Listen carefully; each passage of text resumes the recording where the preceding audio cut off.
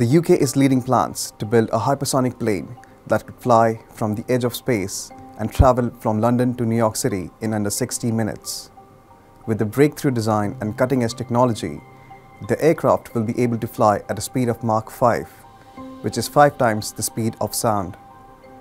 And engineers are inching closer to putting the state-of-the-art machine in the skies, which could happen as early as 2031.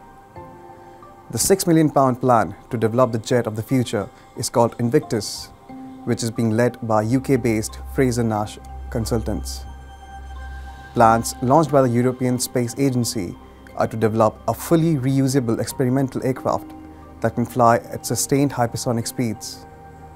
It will fly on the edge of the space and will also have horizontal takeoff capabilities. It means that flying time from London to New York will be slashed from 7 hours to just 60 minutes.